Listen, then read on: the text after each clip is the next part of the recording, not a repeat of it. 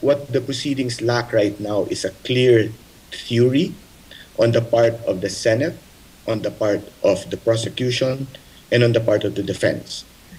They each have their own theories, and it is amazing that we could proceed to trial with three different theories, apparently, because Justice Cuevas is arguing, understandably, that this should be a criminal proceeding, satisfying the highest burden of proof. The prosecution is now saying we want a more liberal standard, and the Senate so far has not really defined what they are looking for.